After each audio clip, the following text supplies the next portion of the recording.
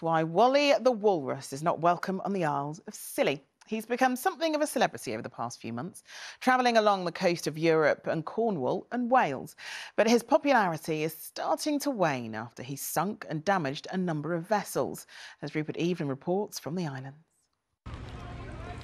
It's a spectacle they've become used to seeing in a place no one ever thought they'd see a walrus. Wally, as he's been named, has been here for a couple of weeks, but his presence is a cause for concern. Having damaged boats, they're looking at ways to help him move on. Answers are both tricky to find and surreal.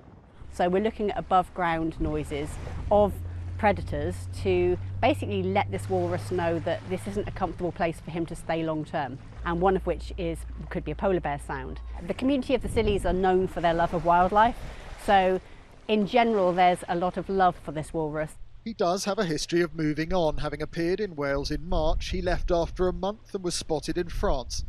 Wherever he goes, he causes a stir. I stood at the end of the quay watching the walrus, and while I was doing that, so many people came and went just to have a look, because it's an unusual thing. In the end, I'm just wondering how lonely this creature is, because he doesn't really have a companion out here, so I'm just wondering how he's managing. Why he is 2,500 miles from his natural Arctic habitat is unclear. While comfortable here on St Mary's, many would like him to go home. Ensuring the welfare of the walrus, while at the same time protecting the livelihoods of people who live here, is a delicate balancing act. And it's not one that's easy to resolve.